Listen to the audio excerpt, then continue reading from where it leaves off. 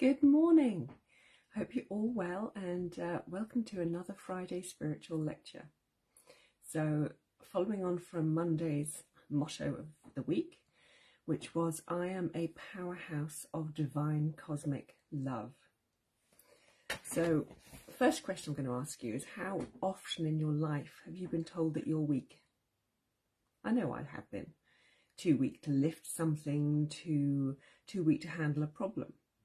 Perhaps too weak-willed to achieve something. Words that are thrown about constantly, and especially as women, we seem to quite often be told that we are too weak to do something.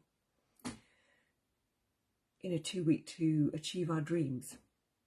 In school, we even get told our exam results are too weak to allow us to go to the university that we want, or to go into the chosen career that we want. It's always that word, weak. An endless sort of diatribe of disempowerment. Now, the first thing I want us to understand is that there are different types of strength. The strength to lift up a car is not something I possess at the moment, not something I'm particularly interested in, but this is totally different from disempowering someone based on not their physical attributes, but on their energy, their emotions, their thoughts, their spirit.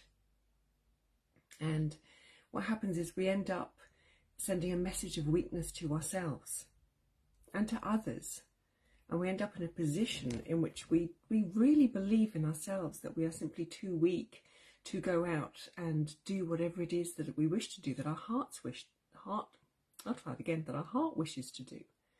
We end up limiting ourselves. We limit our belief in who we are. And all these statements, they gradually become our truth. When I couldn't do something, I was too weak to do this. It all gets embedded within us, within our memory, within our energy. And then we build on this.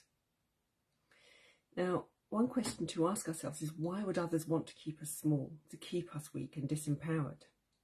Sometimes because it suits them. Keeping us small makes them look bigger, more important. Sometimes because they don't want to lose us, and they're trying to keep us on the same sort of energetic level that they're at, so that they can keep feeling this resonation, this communion with us. It's their fear that they'll be alone and abandoned. Sometimes they'll tell us that we're weak and pathetic, and other words, because they believe that they are limited. And hence when they look at the world, this is all that they see.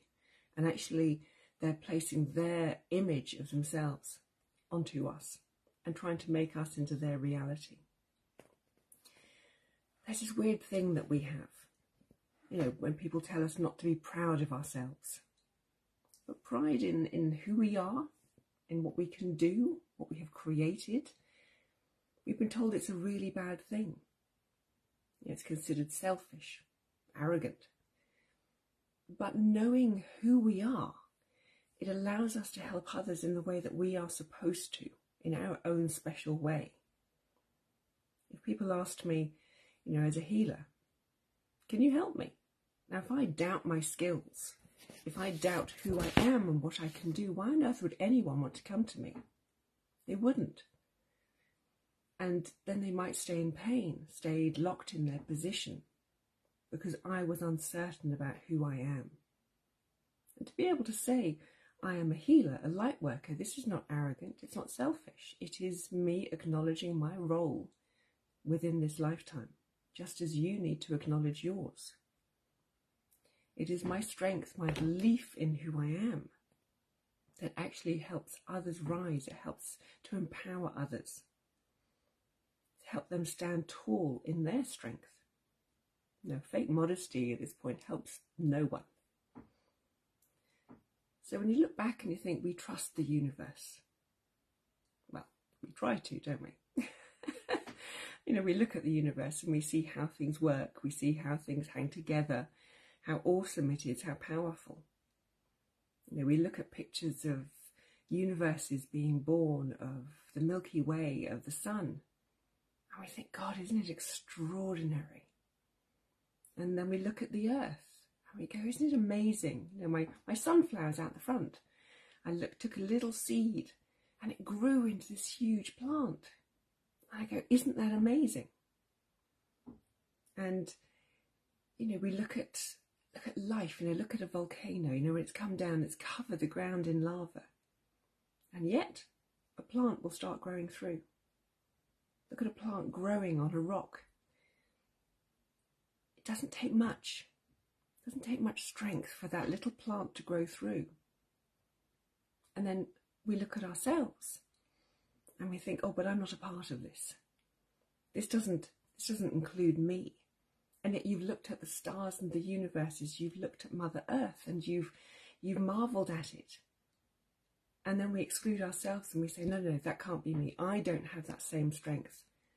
I'm not like that little plant that grows out of a rock that can push its way through lava. That's not me.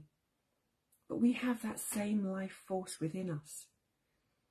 And I know at times it can feel like we are trapped beneath all these rocks, buried beneath trauma and cruelty. But we have to remember that we have that same dynamic, incredible life force. It flows through us. It is us. And when we begin to recognize that, when we begin to see this inside of ourselves, we'll know that we always have that strength to rise again. Always, because we have that same incredible life force. And part of it is about making choices. We can either allow the past, the influences of others, those who've tried to undermine our power. We can either allow all of this to stop us from stepping forward, or we can choose to step past it. We can choose to even use the past, the cruelty, the pain, as a stepping stone for our future. We have that choice, and this is what it is, a choice. I know the harsh words and actions of others can be so debilitating. I've been there. But do they have to be? No, they don't have to be. There are other paths to take, other ways to see ourselves, other ways to see life.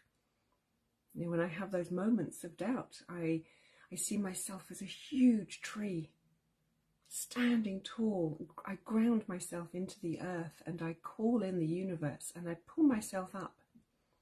And I know that I have the same strength as every part of this incredible universe. We mustn't let others bully us.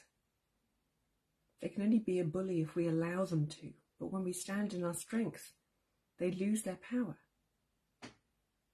Our time of being bullied is done. And now is the time to see ourselves, to see yourself as you truly are. As a divine being of cosmic light, with all this strength of the universe flowing through you, helping you rise. Know that you are a powerhouse of love, light, joy, universal energy. And know that you can achieve, you are strong enough to go and achieve whatever it is that your heart and your soul longs for. Just breathe in that strength. It is yours. And if someone calls you weak ever again, remember it is their view of themselves and not yours. Stand true in who you are. So, thank you for having been with me here today, and I will be back with another Friday spiritual lecture, and I look forward so much to seeing you then.